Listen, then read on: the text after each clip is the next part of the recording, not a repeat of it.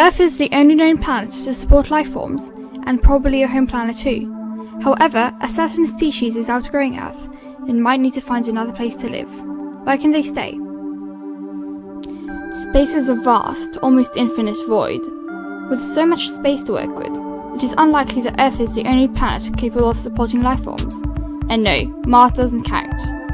To find a suitable planet, we all need to look outside the solar system. Discounting the factor of time in its relation to space, how exactly do you find such a planet?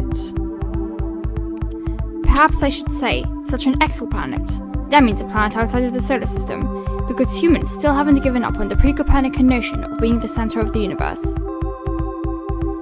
Anyways, let's look at Earth to understand what exactly we're looking for.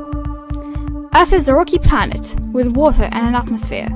It is located in the habitable zone of the solar system, meaning an area exactly the right distance from the Sun to potentially support life forms. The Sun itself is also an important factor, as what is considered a habitable zone is relative to its mass and heat.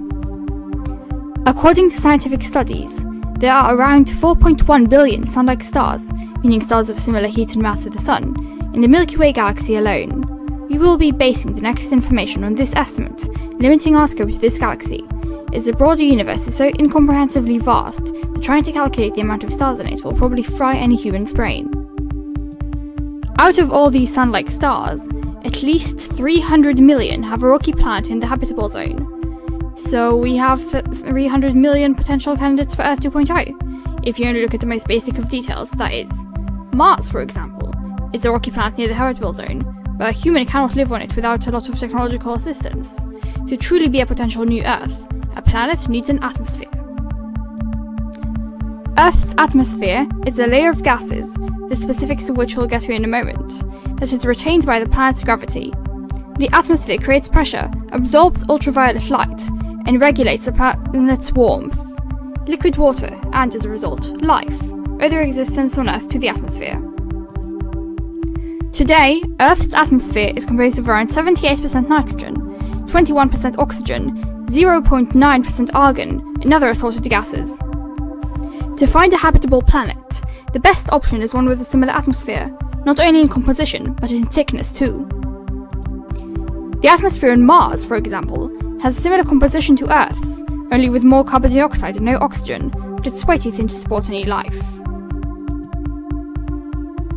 But how can anyone know anything about an exoplanet's atmosphere? Well, for starters, colour. No, I'm not joking. The sky on Earth is, when it's daytime, a bright blue, and at night a darker shade of blue. What I'm trying to say is that the sky is blue. And it is that colour because the atmosphere filters out all the light from the sun, except for blue. As you all probably know already, a colour is just another wavelength of light. By looking for exoplanets with a coloured sky, one can recognise which planets actually have atmospheres. This process is called transit spectroscopy, and it is way more difficult than I make it out to be. However, I cannot thoroughly explain transit spectroscopy because I am a high school student and not an educated astronomer. But wait, going back to the composition of the atmosphere, Earth didn't always have oxygen. When Earth was but a young protoplanet, its atmosphere was made of methane, nitrogen, hydrogen, ammonia, water vapour, hydrogen sulfide, carbon monoxide, and carbon dioxide. No oxygen in sight.